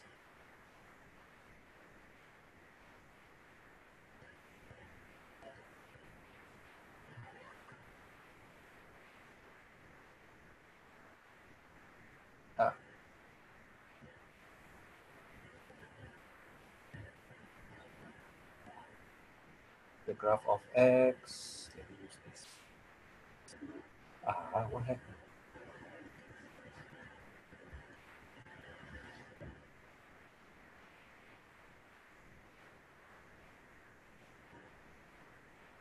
Now notice that what is the area on the right hand side if this goes to infinity? Infinity. That's infinity. How about the area on the left hand side if you go to negative infinity? It'll also be negative infinity. That will be negative infinity, right? Now the thing is, if we do part of that integral and we get divergent, then the whole integral is supposed to be divergent. Remember that principle? Mm-hmm. Now, then suppose now I change, instead of I do it one by one, I deal with them at the same time. So let's call this 5 and this is negative 5. Suppose. Okay, what is the total area? It'd be 0. 0. Now, if I change this becomes 50 and negative 50, what is the total area? it'll still be 0. 0. Still be 0. Now, if I change this, then this t, call this t, and bring this to infinity, and call this negative t, therefore it goes to negative infinity, then the total area is still 0. Yeah. Right? But no, the idea of integration is you need to be able to chop that however you want it, and the total area is still finite. If there's a way you chop that and you get infinity, then the integral is divergent. Okay, so what's wrong with this concept here? The mistake is actually done by assuming that the t goes to infinity and you use the same variable t to go to negative infinity. Okay, so that's why it is not correct. The mistake is actually here. Mm-hmm. They're supposed to be different. They're supposed to be different, not the same. That's the mistake. Why can that's the mistake. Okay, this should not be both t's. That little detail is the one plenty of people make mistake on. To tell you the truth, I found one Calculus 2 instructor at East LA College long time ago. Actually did it wrong way. Basically, he did this way. He did this one though. He did this question. Integral from negative infinity to infinity of 1 over 1 plus x dx.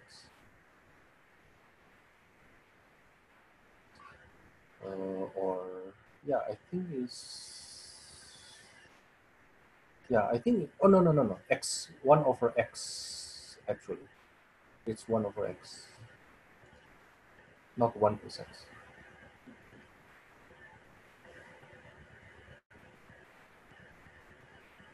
Let's say 1 over x cubed. It's way too long ago, so I don't remember. And then if you do this the regular way, you will see that it's actually, if you do it wrong way, you will see that's actually 0. And his approach is actually doing it using the t goes to infinity and negative infinity at the same speed. That's where the mistake happened. And he got 0. Okay, now that's a wrong way to do it. Okay, now that's for this 7.8. I have approximately 15 minutes for 8.1. but 8.1 actually on the easy side.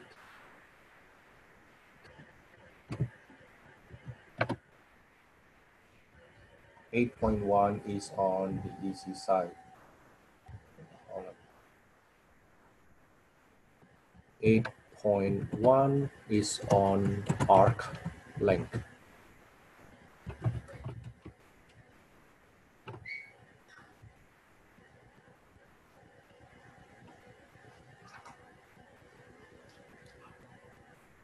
Okay, let's start. Suppose I have a curve.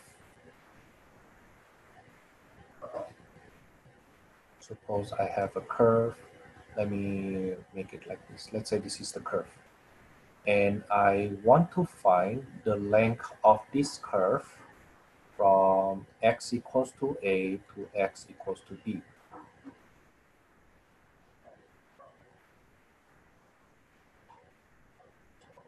Let's say this is my a, this is my b. I want to find the length of this curve from this point here to this point here. Okay, I want to find the length there.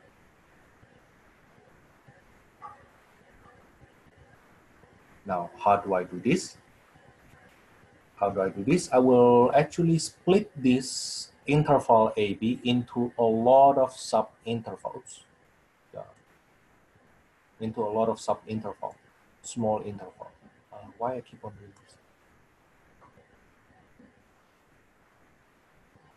Interval.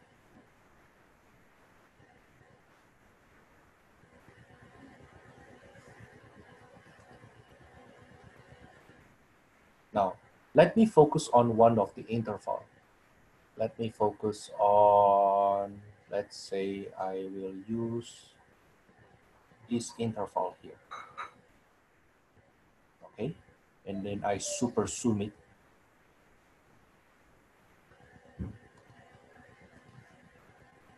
I super zoom it, then I will see the following. Now imagine if this interval is so small such that the curve is basically becomes pretty much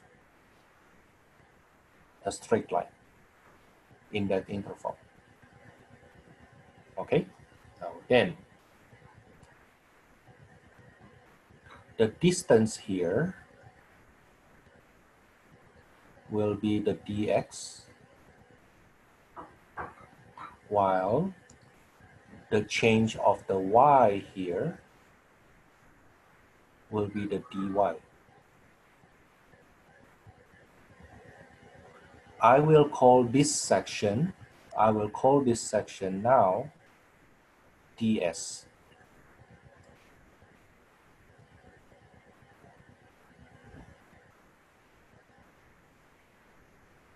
Okay, now the plan is actually, the big plan is the following. Then the arc length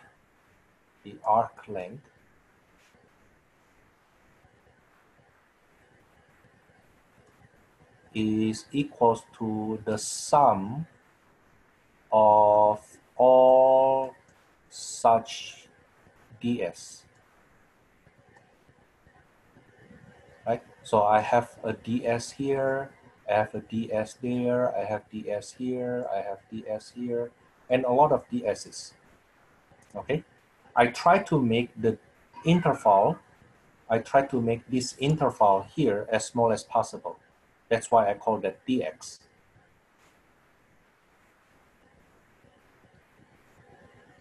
Now then, how do we express that ds? Using Pythagorean theorem, then ds squared is equals to dx squared plus dy squared.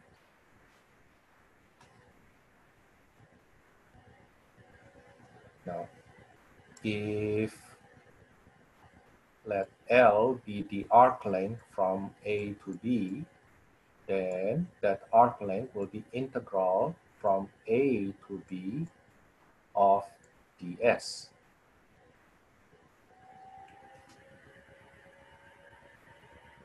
but that ds is the integral from a to b of square root of dx squared plus dy squared.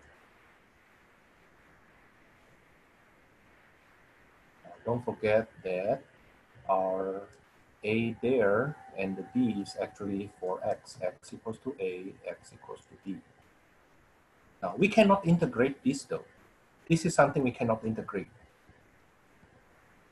Why we cannot integrate that? Well, because how many integral signs do we have? Just one. Just one. But how many variable of integration we have? We got two.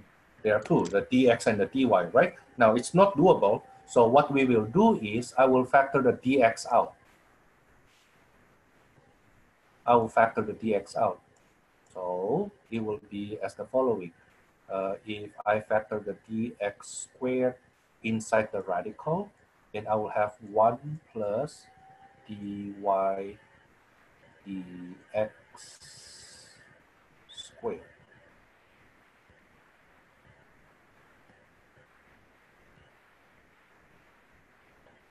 Is it okay? Yeah. And furthermore, then I get the square root of dx squared comes out to be dx.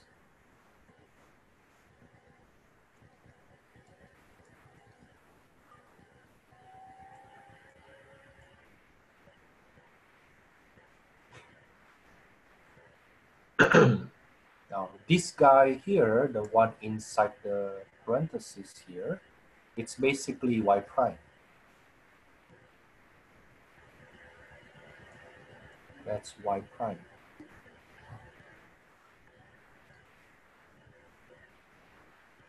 Okay.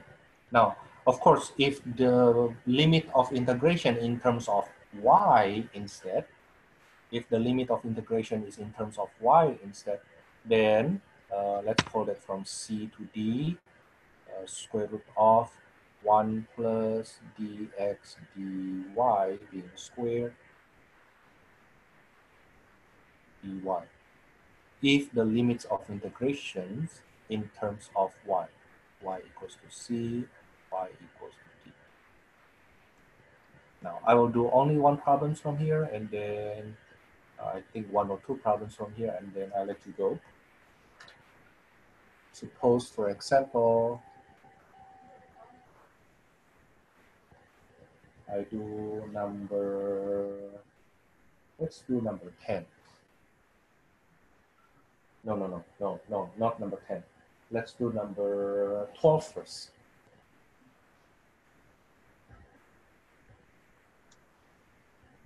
Number 12, that's integral. Okay, no, not integral. I need to find the arc length from 0 to pi over 3.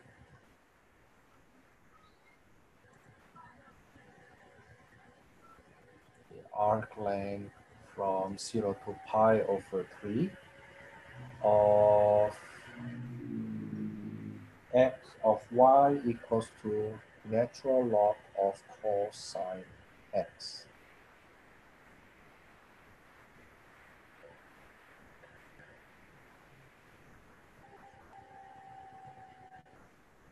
Now the x is from 0 to pi over 3.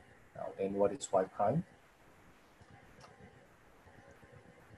1 over cosine. 1 over cosine x times negative sine x. Negative sine. Okay, so that's actually negative tangent x. So 1 plus y prime squared will be 1 plus tangent square x, which is? This can be secant squared. That's secant squared x. Therefore, the square root will be Secant. just secant x. Therefore, the arc length of the curve from 0 to pi over 3 will be integral from 0 to pi over 3 of secant x dx, which is, long time no see, Something with a natural log of Uh, secant x, natural log of secant x plus tangent x, right? From 0 to pi over 3.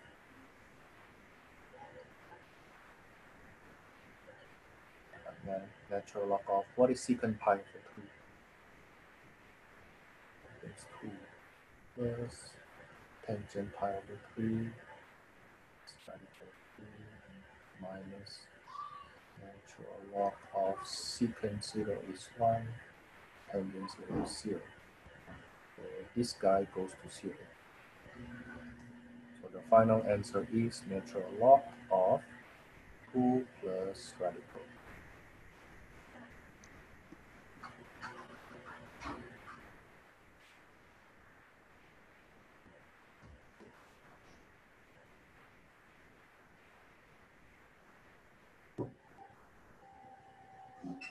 Now, what if we go back to number 10? The reason I didn't do number 10 earlier is because for number 10, we need to find the arc length for y from 1 to 2 of x equals to y to the 4th over 8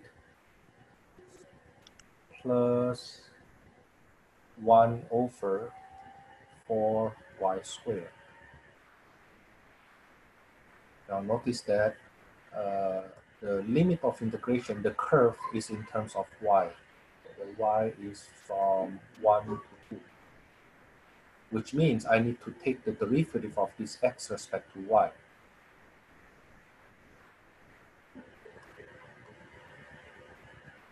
That's 1/2 y cubed minus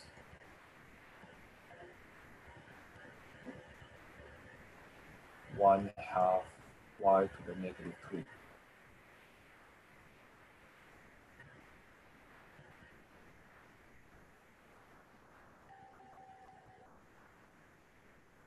So you can do the derivative yourself to check my work. Oops.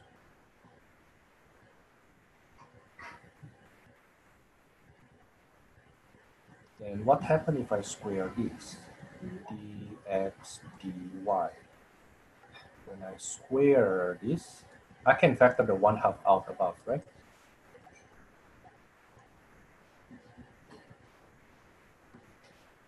So when I square that, I get 1/4 y to the 6 minus 2 plus y to the negative 6.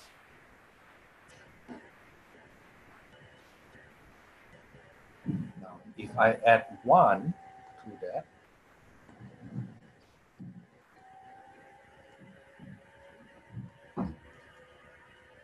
then I will have 1/4 y to the 6 minus 2 plus y to the negative 6 plus, can I make it 4 over 4 when I add 1?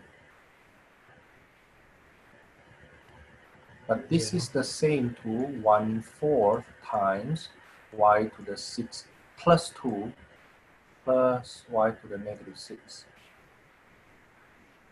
which I can now write as 1/2 y cubed plus y to the negative 3 all squared.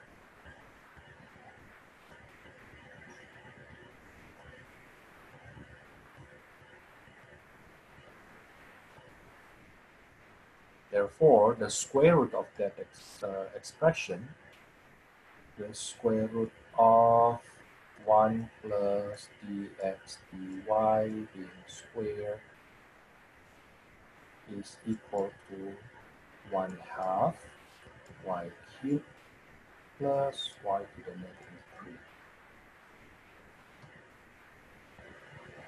Now, then go back to the arc length. Then the arc length from 1 to 2 for the y's is integral from 1 to 2 of 1/2 y cubed plus y to the negative 3 dy.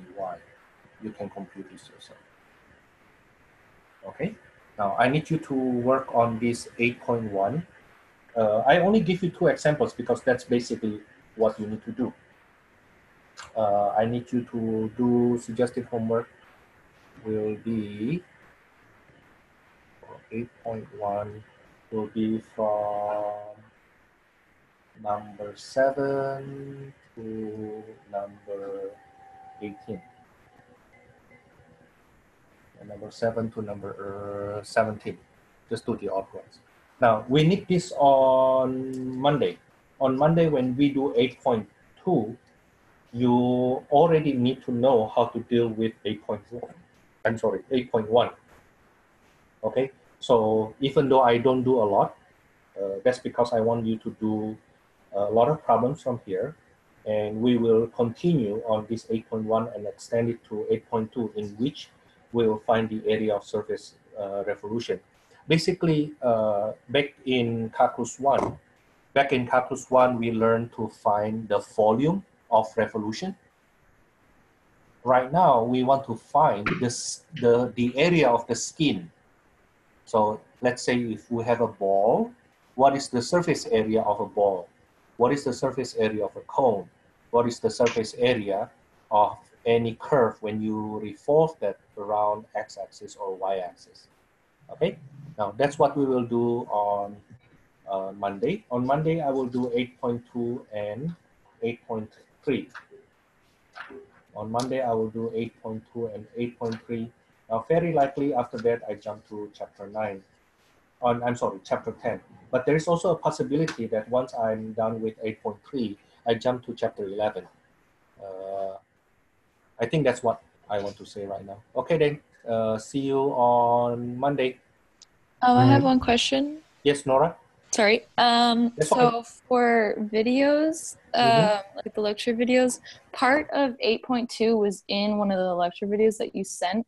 Do you have other ones to recommend for maybe 8.3? I will post the lecture videos, let's say a couple days or the latest Sunday for you to watch. So what happened is the lecture video for this 8.1 and 7.8, I posted yesterday, right? Okay, so what I plan to do is the latest Sunday, on Sunday, I will post the lecture video for 8.2 and 8.3. Okay. Yeah, is it okay? Yeah, thank you. You're very welcome. Other question, by the way? Somebody else? No more? Okay, see you then on Monday. Okay. See you Monday. Thank you. Bye-bye. Bye. All right, see you Monday. See you.